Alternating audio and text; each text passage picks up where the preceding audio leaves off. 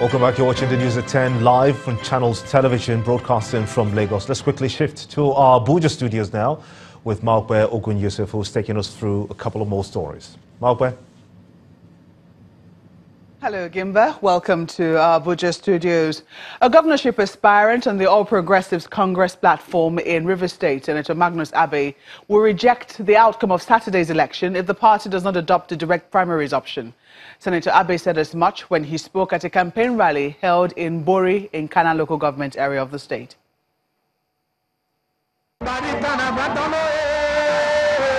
At the Bori police station field in River State, loyalists and members of the All Progressives Congress gather in their numbers, defying the weather. Father, we decree that today there shall be no failing again. They are here to show their allegiance to Magnus Abe, the party's aspirant, who is vying to occupy the governor's office.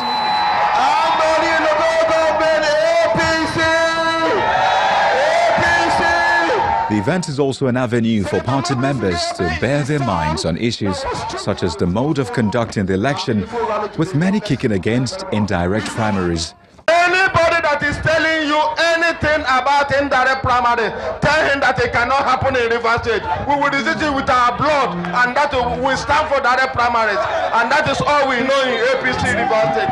The agenda to see River State has failed. Rivers people will decide who is their governor. One man cannot decide for River State. One man cannot decide for all of us. If you think you are popular, why are you afraid of direct primaries?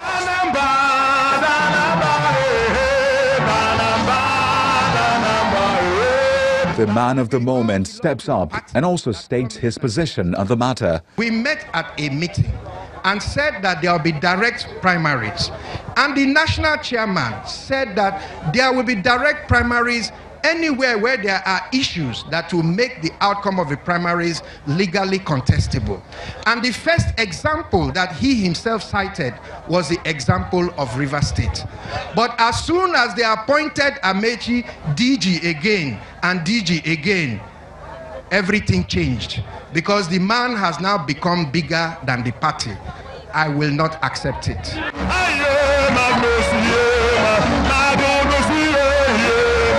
September the 29th is the date set for the All Progressives Congress governorship primary elections, and aspirants in various political parties continue to rally support from the electorate. The hope at the end of it all is that the exercise is free, fair and peaceful.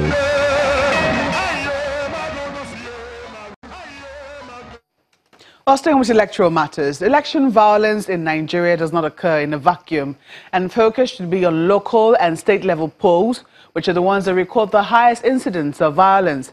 But that's the observation of the United States Institute for Peace at the quarterly confab series of the Peace and Security Network in Abuja. According to the Institute, a historical, quantitative and qualitative research conducted over the past 10 years in Nigeria reveals that more conveners are needed to drive the conversation on peaceful elections. Our correspondent Kayla Megwa reports. Prominent among the worst cases of election violence in Nigeria are the 2007 and 2011 elections.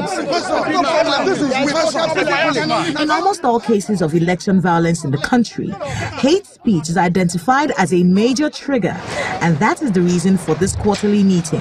If the aspirants or candidates or the winners and losers, if they try to fall out of line, who pulls them back into line? It is the political parties. The organization is a network of over 600 civil society groups and non-state actors, including the United States Institute for Peace and Fund for Peace, who after years of research have come up with major reasons for election violence in the country and preferred solutions. More focus needs to be paid to the gubernatorial and local level elections. That's where more lives are lost, where the more lethal violence is happening. We need to pay more attention to those elections. We restricted ourselves to 8 states: Adamawa, Ekiti, Plateau, Kaduna, Kano, Rivers, Lagos, and Abuja, the FCT. Now, Between 2015 and now, the key question we asked was, what has changed? Are there shifts? What are those shifts? And can these shifts help us understand the dynamics of our elections in terms of the relationship between violence and elections in Nigeria? It is important that those... According to the chairman of the Inter-Party Advisory Council, which is the umbrella body of registered political parties in Nigeria, parties have a lot to learn in handling the tension which the electoral process creates. This attitude that most some operatives of some certain parties have, because you tend to want to cheat the person and tell the person to go to court. So most times it is a straightforward and a very arrogant way of igniting tension and heated debate and anger. Now, we know that the rights of a citizen can be restricted in the interest of national security. Many questions arise from this statement. First of all, when you say restricted, what do you mean? And secondly, how do you draw the line between restricting a person's human rights in the interest of national security and good old-fashioned abuse of power? Kayla Magwa, Channels Television News. And now to the court. The trial of a former governor of Abia State, Orji Uzor Kalu, over an alleged 7.65 billion naira fraud has been adjourned indefinitely. The trial judge, Justice Mohammed Idris, who was recently elevated to the Court of Appeal, sat on the case on the fiat issued to him by the President of the Court of Appeal, Justice Zainab Kachua. He recalled that the fiat to conclude the criminal case instituted against Kalu by the Economic and Financial Crimes Commission will elapse on Friday, the 29th of September.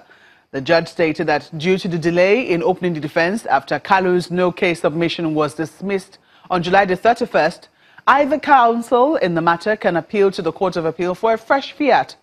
The EFCC is prosecuting Kalu, along with his former Commissioner for Finance, Ude Udeogo, and a company, Slock Nigeria Limited, for alleged fraud and money laundering. They had each pleaded not guilty to the charges. And that's all from Abuja. It's back to you, Gimba. Many thanks indeed, Mark. Brilliant. Now, with barely 5 months to Nigeria's general elections, many global investors are optimistic that the country remains a destination of choice, given its huge human and natural resources. This optimism was highlighted at the maiden Zenith Global Economic Forum, holding on the sidelines of the United Nations General Assembly in New York. Top players in the public and private sectors enumerated some of the positive strides that have taken place in Nigeria's economy in the past couple of years, all pointing to the fact that Nigeria is open for business. New York is playing host to the world's political and business leaders as various events are holding alongside the United Nations General Assembly. Right here in the middle of the town, all eyes are on Nigeria, and the brain behind this event explains why. If people had called me and said, look, we are not government.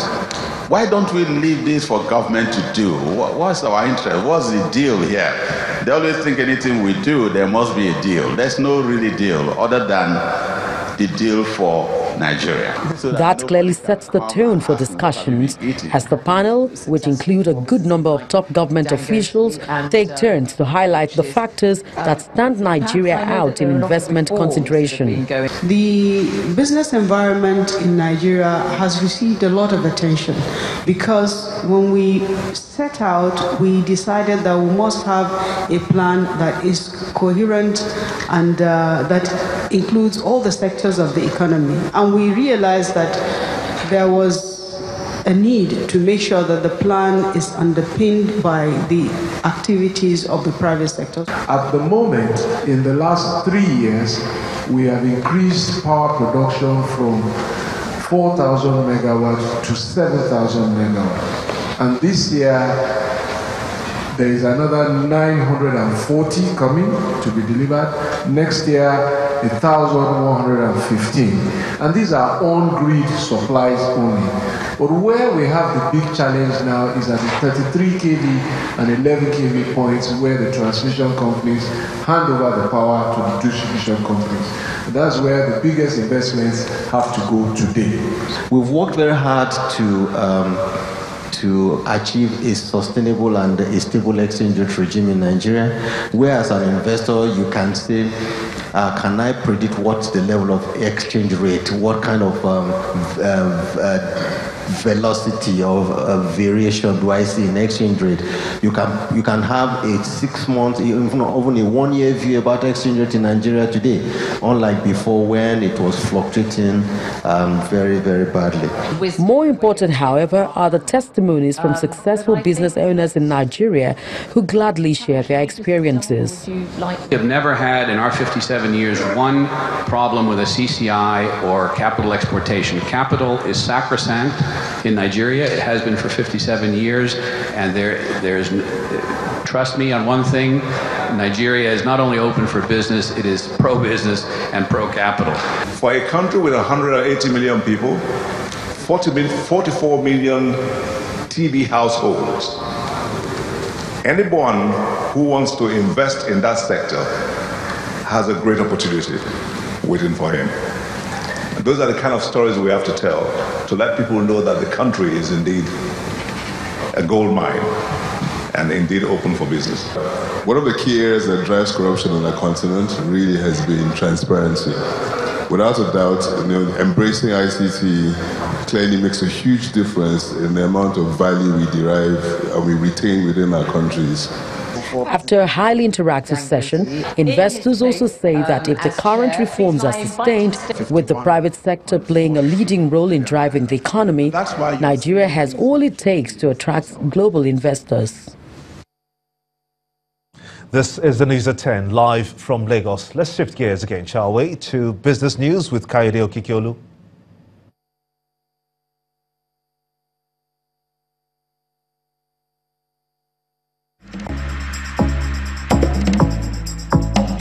You First. First Bank.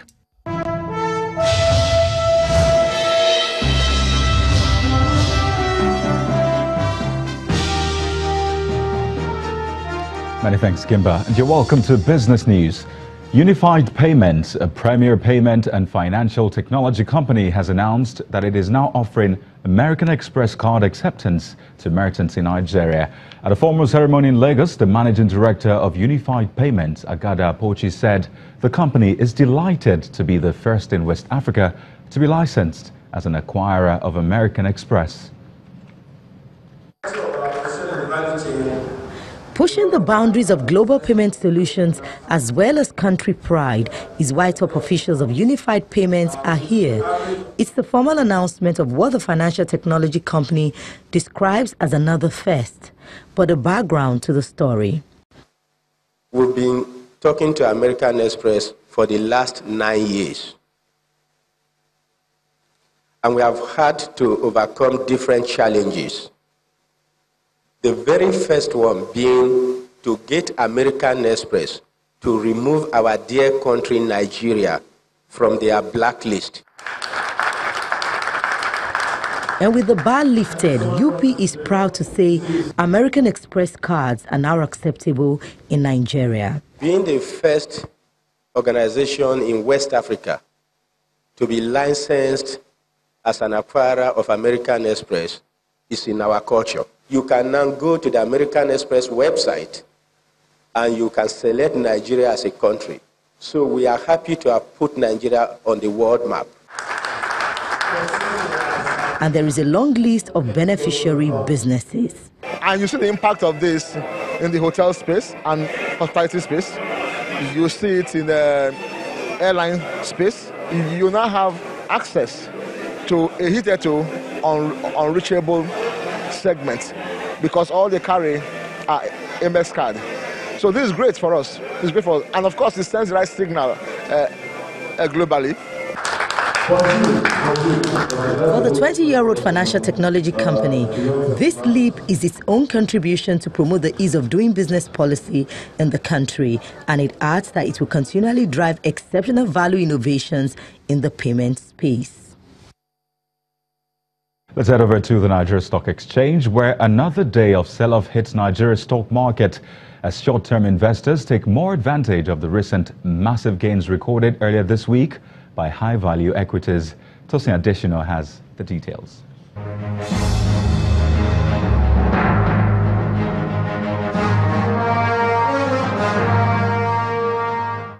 Hello and welcome to the Stock Market Report.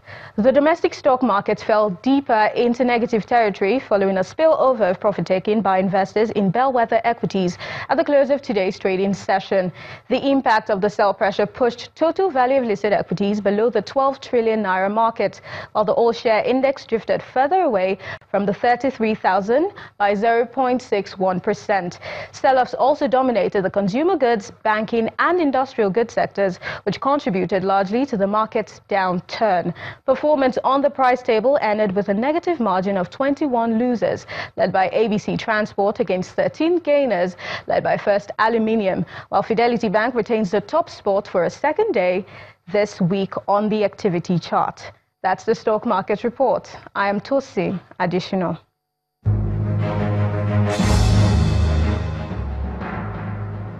Thank you, Tosi. It's a positive close for stocks and Wall Street in Europe, driven by the rally in tech stocks as investors shake off concerns over trade and political uncertainty. Here are some of the global market closing figures for Thursday.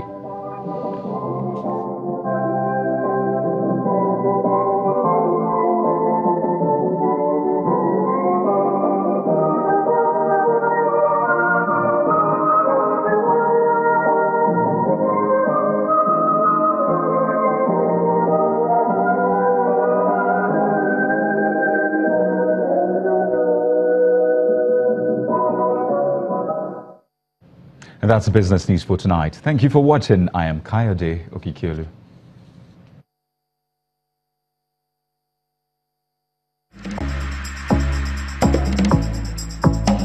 You first. First Bank. Ahead on the news at 10, Europe's football governing body, UEFA, picks Germany as host of the 2024 European Championships. That's coming up on Sports News. Stay with us.